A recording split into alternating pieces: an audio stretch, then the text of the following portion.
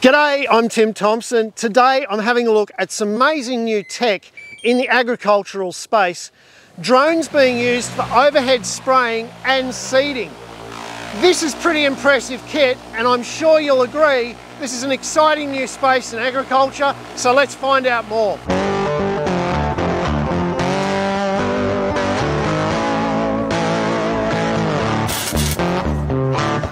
Tom, how are you, mate? Tim, very good. Nice to meet you. Mate, it's fantastic to meet you too. Thank you very much for having me out here today. That is Pleasure. An impressive piece of kit. I mean, the noise of that thing coming over your head. Yeah, no, it is impressive. It's amazing, isn't it? Yeah, it's got some good multi-rotor advancement there for drone tech, for sure. Yeah. Now, this is a fairly rare drone. There's only 4 or 5 in the country at the moment that are working commercially. As far as we know, commercial operations here in South Australia, there's only probably 2. So right. Yeah, on the East Coast there's a few more. You're right, but no, there's not many around. So we're very fortunate to have one in to get up and about in. It's great. Now, a lot of people are using drones for taking aerial images and for doing stock trough monitoring and fence line monitoring and that sort of thing. Yeah. But it's taken a fair while for drones to sort of come into, I suppose, the practical space on farms. Correct. When we're talking about spraying and aerial seeding. Now, you guys are into both of those things. We are. Talk about those today. Yeah, absolutely. You know, I think at the end of the day, we're still competing against some history and some farming, I guess, traditions that have carried on for a long time. So. And Adam would say the same thing. We're not here to compete with those boom sprayers and the tractors and stuff, but we're there to provide an additional source for them to be able to get in on a wet paddock. We can do multiple drones if they want. One drone on its own on a flat deck, a bit different today because we've got a lot of stuff to deal with in obstacles, etc. It can do a lot of hectares, almost 200 a day. So that's pretty good for a machine. You're really shining in an environment like this though, aren't you, Tom? Because it's quite a complex job what you're doing today, and you're actually getting on top of a fruit fly infestation in the riverland. Yeah, we feel very fortunate to be involved in that, and really stoked that PIRSA approached us and said, look, you know, we've got an opportunity here. We want to see how this goes, and I think Adam and I are quite chuffed to be part of that initial stage in attacking something that's so important to our industry in South Australia. And the drone is ideal for what you're doing today, isn't it? Because it's aerial baiting of large established trees. Yes. And the fruit flies are actually going up to the top of those trees. They so are, your traditional sprayers wouldn't be able to get on top of that. Not as easily anyway. No, it's a bit of a combo package, isn't it? So you've got traditional baiting at the bottom. Yep. And that's what they've asked us to do, is to get in and get where the females are sitting up the top. And do some really good application on the tops of those canopies. But this machine will push it all the way down, like it's incredible. Even from 30 metres, we have to go 30 metres around here sometimes, and those trees are getting really good coverage. And the wash from the props probably helps with the spraying as well, doesn't it? It helps with the mixing and agitation of the droplets as they come down. They do, yeah. It's a great technology. It's adaptable with RPM, with speed, height, droplet size, hectares per, litres per hectare.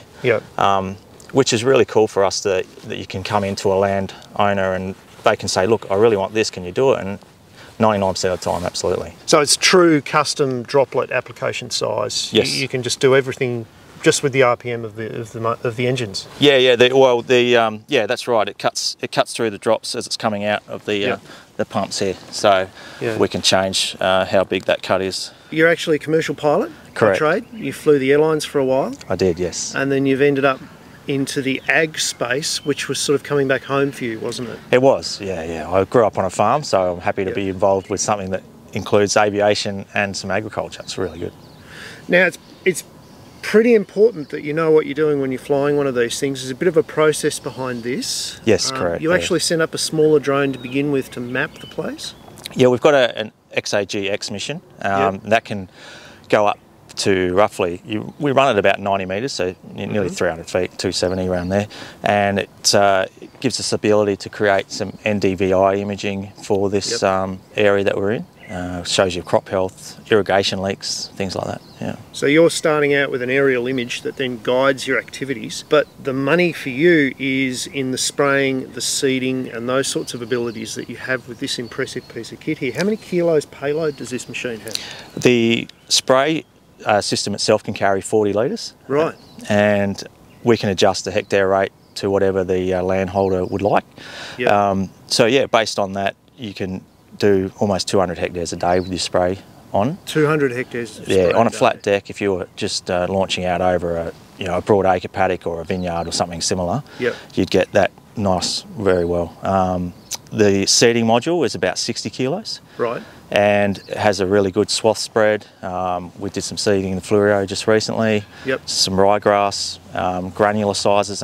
You know, we've got a limit, I think it was about 8 mil, so it's quite good. You can get a lot of stuff in there, and it uses a couple little augers at the bottom and spreads it out nice. All right, so Adam, this is our seeder, and this somehow replaces the spray tank. Absolutely. So at the moment, the drone is set up with the liquid module. Yep. All we do is unclip the propellers, Yep. lift it over onto. So that whole module just comes over and clicks onto here? Absolutely, clips onto here. Yep. I guess from there we fill up using, I guess, the space here like we normally would with our seeder, Yep. using the augers down the bottom, spinning around at pace, and then we can once again drop the seeds as we need to do depending on the And you application. can vary the pace of the augers, and you can vary the pace of the drone, so you can vary your seeding rate and get it absolutely precise. 100%. So therefore our kilos per hectare can be as precise as it needs to be for the client. And once again, it's GPS guided. It's all pre-programmed in the flight. As soon as this thing takes off, it's looking after itself. Completely so completely you're not autonomous. going to get any variance in your seeding rate at all, are you? Absolutely correct.